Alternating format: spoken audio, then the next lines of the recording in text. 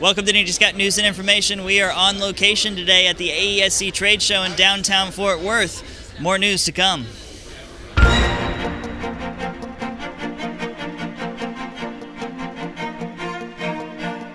Oil prices are falling harder than Kimbo Slice this week, dropping to $88 a barrel. That's the lowest they've been since February. The prices are dropping on concerns that global economic growth is going to slow and reduce the demand for fuel. The International Monetary Fund has said that the U.S. could enter a recession, and some economic forecasts are already predicting an economic stall in the fourth quarter. The stock market took a nosedive as well. The Dow Jones fell below 10,000 for the first time in 4 years. The S&P 500 tumbled 42.34 points. Oil and gas giants weren't exempt from the troubles. BP saw its shares slide more than 8%, and Shell lost more than 7%. That's the biggest drop either its company has seen in many years. Chevron dropped more than 3%, while ConocoPhillips fell about 2%.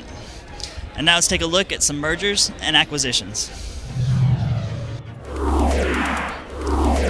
Legacy Reserves Operating has finished its $41.7 million acquisition of Pantwist from Kano Petroleum.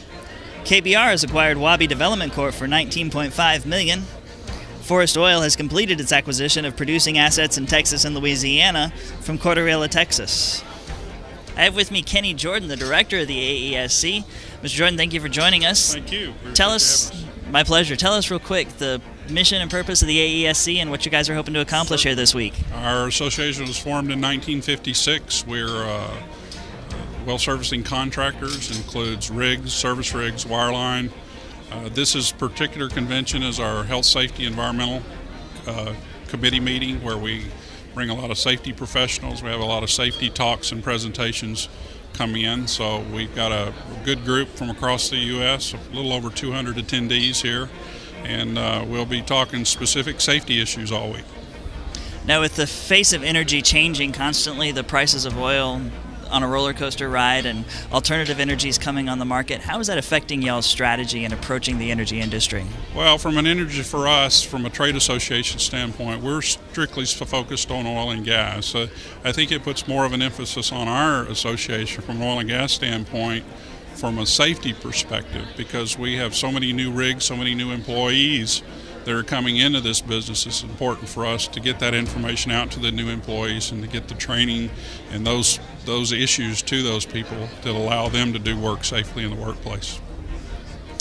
OPEC President Shakib Khalil says oil prices will continue to fall this year. Khalil said OPEC will take appropriate measures in the next meeting to preserve stability of the international market. The organization will discuss production levels for the first quarter of 2009 at a meeting in December in Algeria. Iran Oil Minister Ghulam Hussein Azari says this is unacceptable, that $100 and below is not suitable for oil producers or oil consumers. Producers are pumping out nearly 400,000 barrels a day too much right now, he says. If OPEC nations don't respect the organization's targets, he says the oversupply will only grow worse. And now let's take a look at some people on the move. John Michael Rao and Scott D. Urban have been appointed to the Pioneer Drilling Company Board of Directors. FMC Technologies President and CEO Peter Den Kinnear has been named chairman of the company's Board of Directors. Motiva Enterprises has named Bob Pease as President and Chief Executive Officer. The Energy and Environmental Research Center at the University of North Dakota has achieved a major milestone in creating a renewable jet fuel. The project could help provide energy security to the U.S. military as well as the rest of the country. The process can be tailored to produce a wide range of aviation and automotive fuel that's identical to fuels derived from petroleum. Tyson Foods and Petroleum Corp are building a plant near Baton Rouge to make diesel fuel and jet fuel from animal fat and grease. Dynamic Fuels will use non-grade animal fats produced by Tyson. That may include beef tallow, pork lard, chicken fat, and greases. It's scheduled to begin production in 2010 and will have a total capacity of 75 million gallons a year. Turning to solar energy, U.S. researchers have found a way to make new, efficient silicon-based solar cells. The cells are flexible enough to be wrapped around a pencil and so transparent they could be used to tint windows. The technology has been licensed to Semperius in North Carolina. And that's all for Energy Scout News and Information today. Thank you for joining us. We will see you tomorrow.